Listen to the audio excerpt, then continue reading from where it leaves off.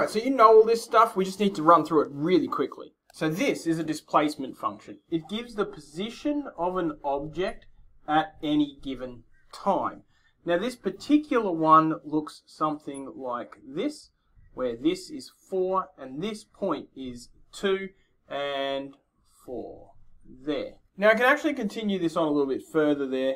It just goes down. Okay, so this is a displacement function. It tells us the position of an object at any given time. So where is the object at time 3? At time 3, it's 3 meters away from its point of origin. We can draw this on a line. So here's our line here. The object starts at point 0 and it moves forward away from it until it gets to this point 4, at which point it turns around and starts going back.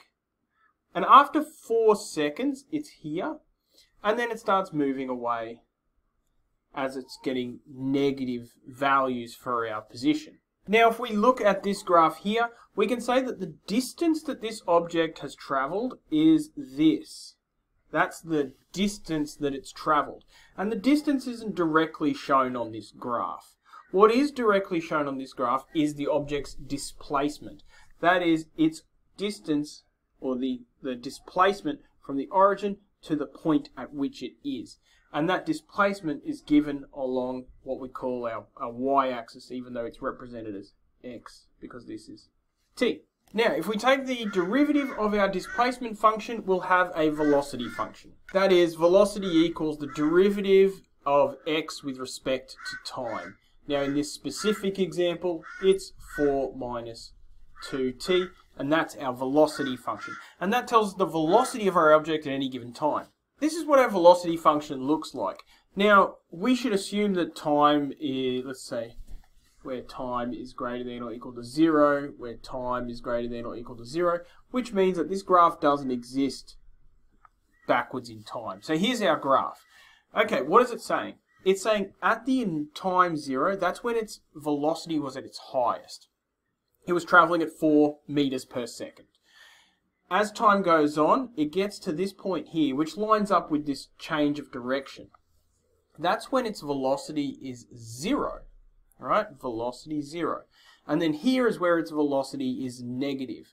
And you can see that in that drawing that I drew earlier. It starts off fast, it turns around, and then it starts to speed back up again. And then the velocity here is negative. That just means it's moving in the other direction to how it started. Positive, negative velocities. Now, speed is just the absolute value of these velocities. Speed doesn't care about which direction it's moving in, it just wants to know how fast we're traveling. So velocity is the change in position with respect to time, and speed is equal to the magnitude of that velocity. Okay. Last step is our acceleration function. Now the acceleration function is equal to the change in velocity with respect to time. So we're taking this function and we're finding the derivative of it. Now because this function was the derivative of this function, another way to say that would be to say that it's the second derivative with respect to time. So the second derivative. And here the second derivative of that is just going to be negative 2, and a graph of that is going to look like that. Negative 2. Now that's hard for a lot of people to interpret, but all it's saying is that this object is decelerating with a constant rate. Now we shouldn't have anything over here because we don't have negative times here, so it's decelerating with a constant rate. It started off at 4 meters per second, moving in this direction, and it was slowing down, slowing down, slowing down, slowing down, slowing down, till it stopped.